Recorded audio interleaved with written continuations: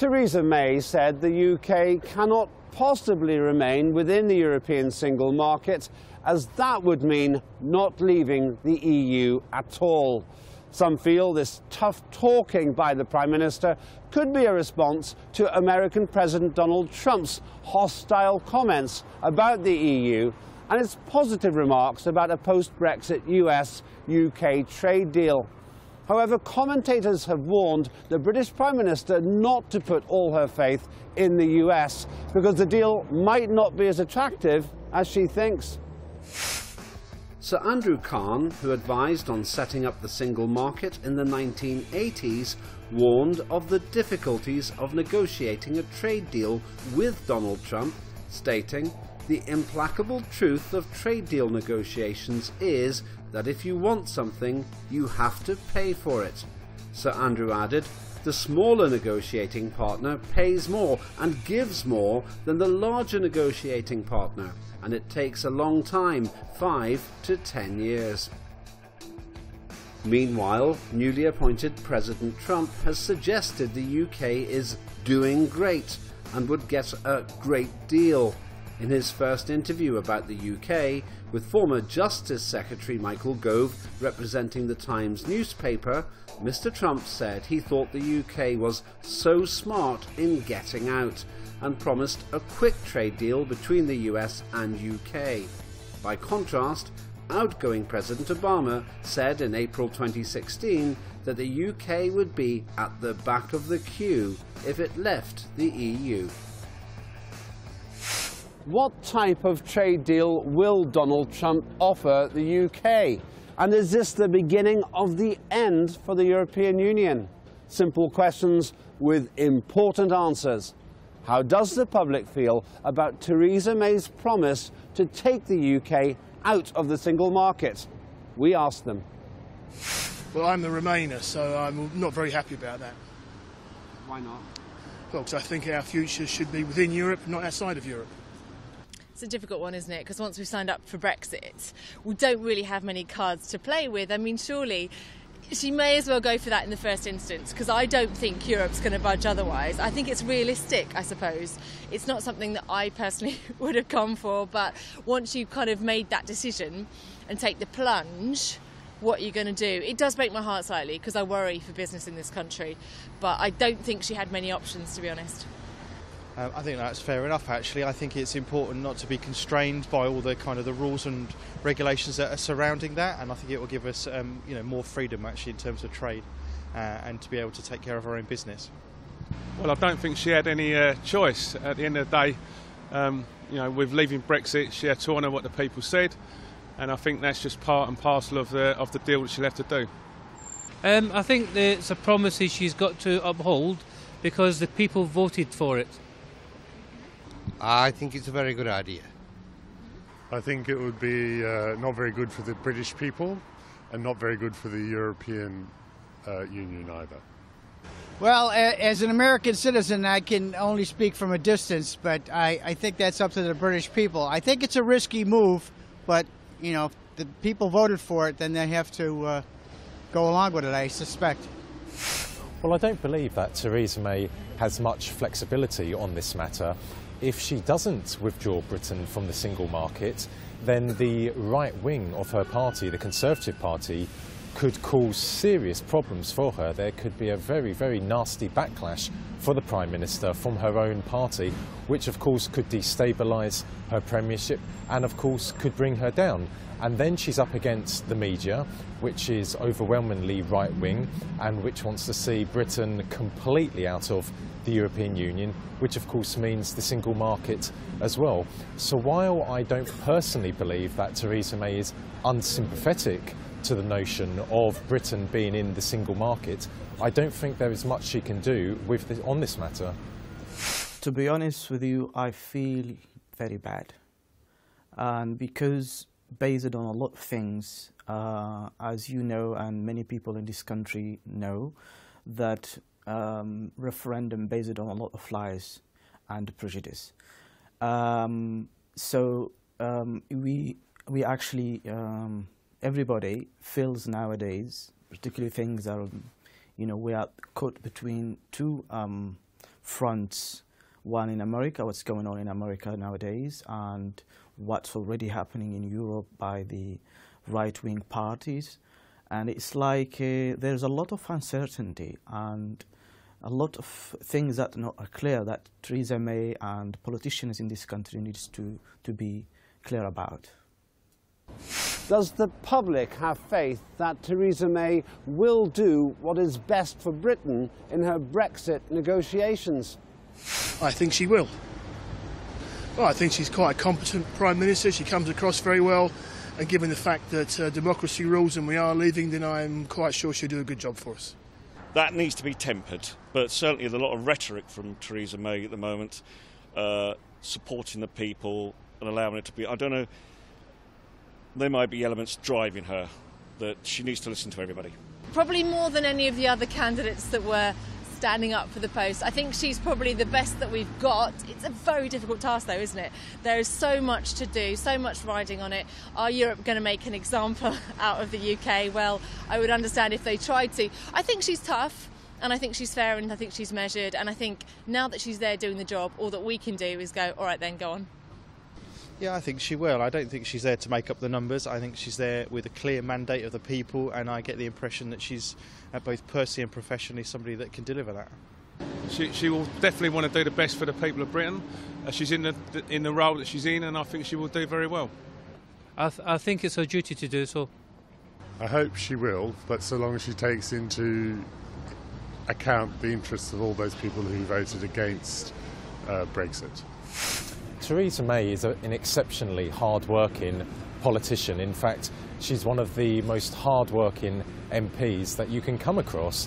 However, we do have to consider the possibility that she will take decisions which ultimately will serve her own premiership. And we can draw a comparison with David Cameron.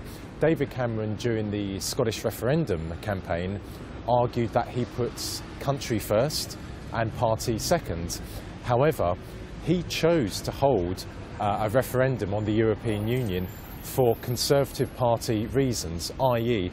to stop the hemorrhaging of support from the Conservative Party to UKIP. So David Cameron, in that situation, put party first, country second, and I do not believe it's inconceivable that Theresa May will do something very similar. Ultimately, she does not want to fall from power, and if that means taking decisions which benefit more so the party as opposed to Britain, then I suspect she will do that, as what a lot of politicians would do. I don't whatsoever, believe she's going to do what's the best of Britain, and because, as I said, a lot of questions to be answered. In her speech, she's not clear about her plans and what's going to happen to take this country out of Europe. Now that Donald Trump is president, are people in Britain confident about the prospects for post-Brexit Britain? I believe that Trump is probably kindly disposed towards the UK more than Barack Obama was. I'm a bit concerned about his view America first, but I think if there's an opportunity to deal with him, we stand a better chance with this administration than the last one. He's pro-America, pro-American industry, how that relates to trade negotiations with us. You've got to remember, if you're going to negotiate in trade, there is a process. You have to look at all our friends in Europe who might have different agreements, or there's a period you have to make a trade negotiation. You don't just go in a boardroom, stand up, slam your fist on the table, let's do business. It doesn't work like that. He will hopefully be getting advised it doesn't work like that, but I don't see the benefit because most of our trade is with Europe and it dwarfs what trade we do in America. I know there's investment from America, but trade-wise, Europe's a bigger player than America will ever be. So he'll know that, and he's also protectionist. Whether that works in our favour, I don't know. My gut is to say, less confident, Trump's in charge, what? But you never know, and again, I think you've just got to have faith that he has said, and now I know he's retracted and, he said things before and then unsaid them, but he has said he's happy to work with the UK, so it could be a good thing, but I caveat that because it's Donald Trump we're talking about here. I think the Trump question is a really interesting one. I am worried about it, but I just think there's more to it than behind the scenes. I think he will have to quickly learn that although he's got power on his own, there are a team of people around him, and I think he needs to have a global perspective. I'm not so worried that it'll impact Brexit. Trump is powerful, but he's not the only guy on the block, as it were, in play. Sure, I think the short term it's been a little bit damaging, but I think in the long term it'll be a good thing. I think that to have Trump on board is a change because he's a businessman, and we're looking for all economies to actually grow in scale. So I think instead of a politician who have been quite untrustworthy for many generations, it would be interesting to see how a businessman deals with that. I'm very disappointed by the election of Donald Trump, and I don't have high expectations that he will do a good job. So it's very doubtful, and it's very unsettling to have a president like this man. I don't trust him at all. So I don't know what the future holds for him and our country. I'm very concerned. Well, I don't think we can really judge Donald Trump at the moment. He has only just become president, and we need to give him time to see what sort of leader he's going to be. In fact, I think we can say that Donald Trump is uncertain about what sort of president he's going to be.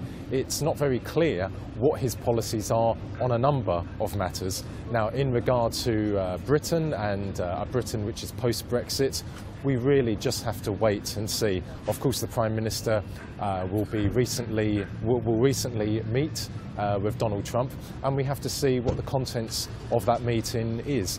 But at the moment, it's very difficult to tell because, of course, Donald Trump is an unknown quantity and he is a maverick, and so we just have to give him time to settle into the White House, and then we can judge the situation then. No, not at all. Because many of what we are seeing and what we heard from Donald Trump's inaugural speech, most of his speech actually based on a lot of chauvinism and prejudice, and I don't think he's going to have a good deal with Donald Trump, because even he's the guy who's full of many contradictions, if you want to say that, and he's whatever he's going to deal is going to with Mr. Donald is going to have in his interest, because he was saying that everything is going to be America first. So I don't believe. Donald Trump has spoken a lot about migration from the EU to the UK. Net migration to the United Kingdom in the year ending June 2016 was 335,000. Of these, 189,000 came from the European Union and 146,000 from outside the EU.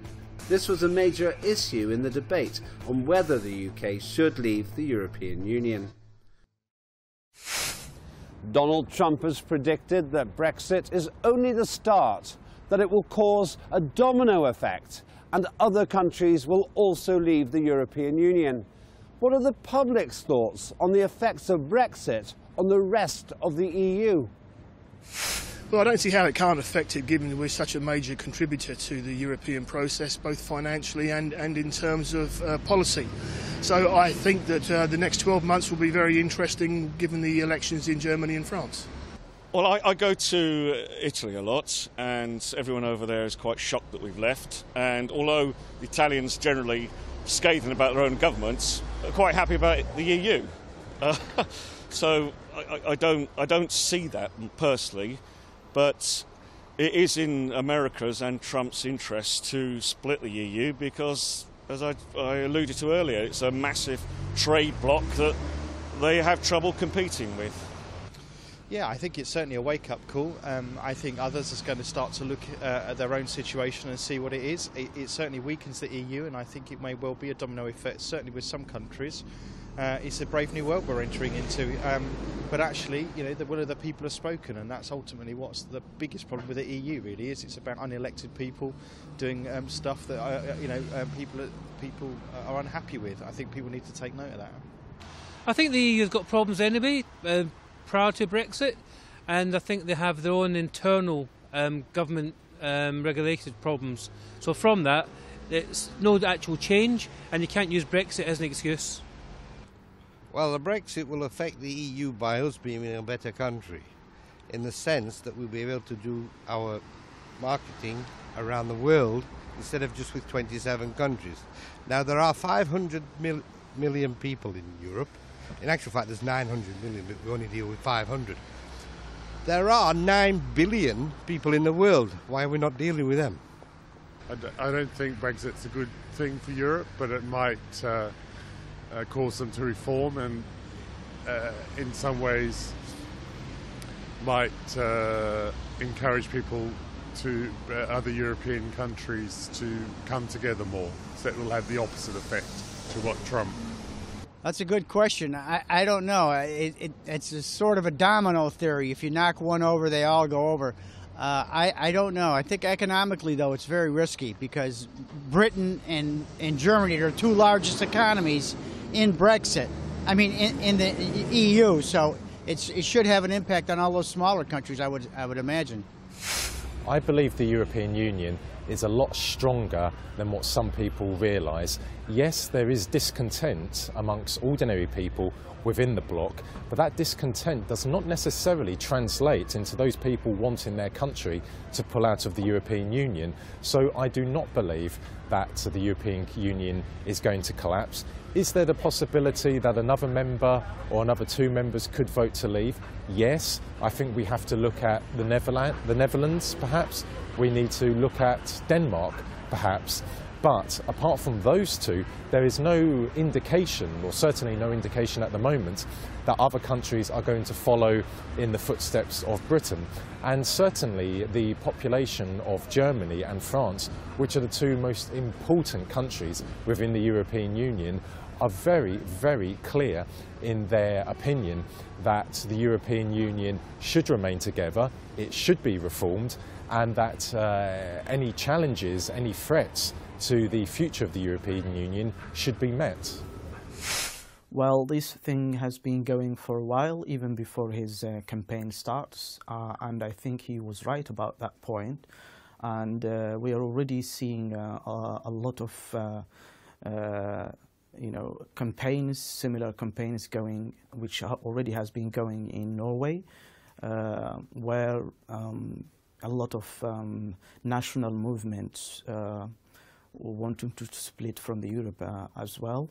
And also we've seen 3 days ago when the summit, which national parties, European national parties, were gathering in Germany, is including one of the far-right wings of Europe, including the president candidate of France, Marine Le Pen. So we are really facing a new wave, a new world. As she said that we are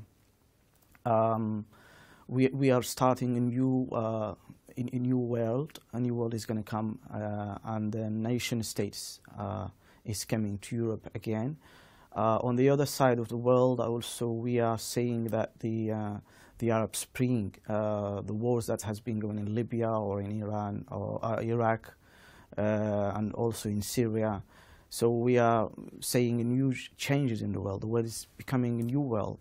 And I think Donald Trump, what he was saying is that his presidency coming to the White House is going to happen somewhere else, and that's what we are seeing now in Europe. Yeah. Donald Trump has promised a fantastic trade deal with Britain once the UK officially leaves the EU. What type of deal will that be, and who will benefit the most? We asked the public. I would have thought Donald Trump would benefit the most given his position, so we'll just have to wait and see. America will always benefit America, and In the past, we've also said we don't want to be military poodles of America, which has happened in the past, but we could be an economic poodle of America.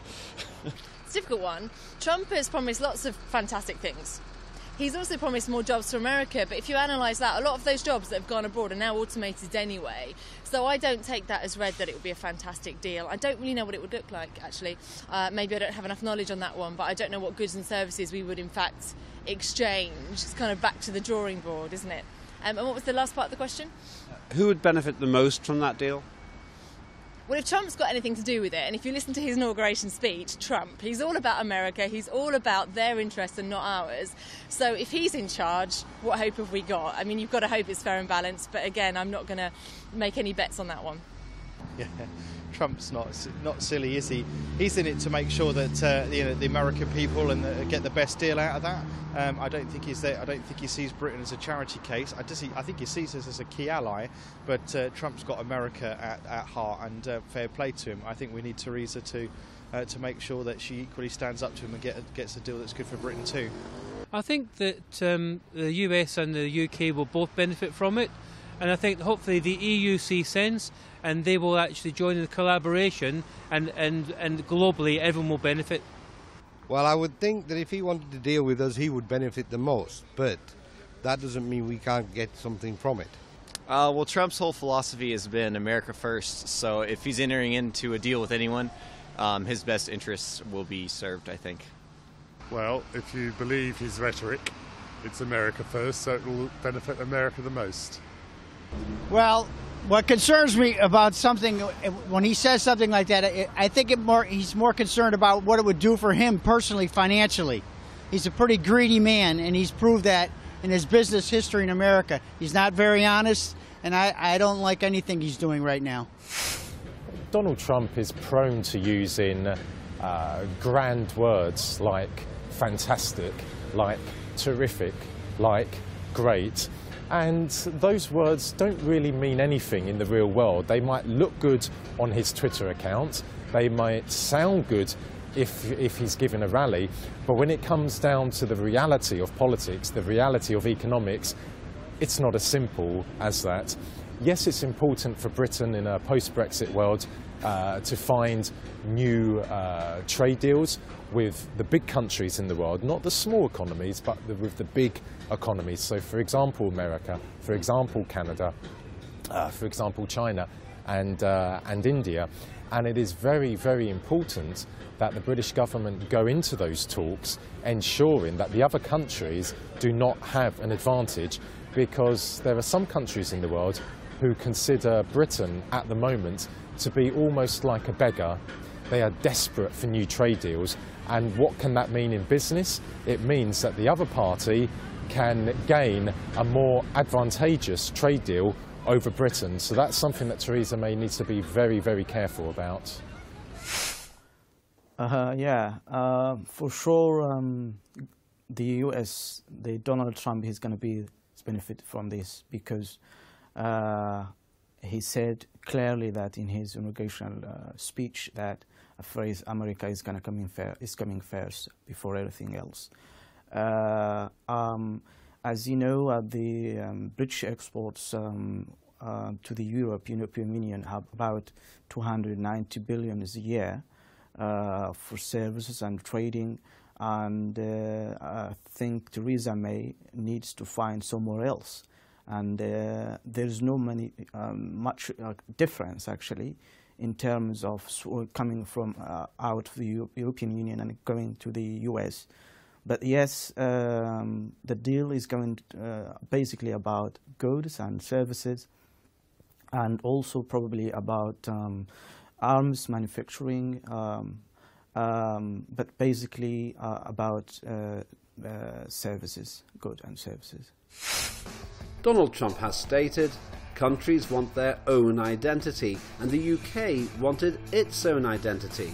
But I do think if they hadn't been forced to take in all of the refugees, then you wouldn't have a Brexit. Now he's talking about a trade deal with the UK. Is Theresa May now basing her Brexit strategy on a good deal with the US thanks to President Trump. Various political parties, a union and pressure groups fear Mrs May's Brexit strategy would shift the UK from reliance on the EU to reliance on America and Mr Trump.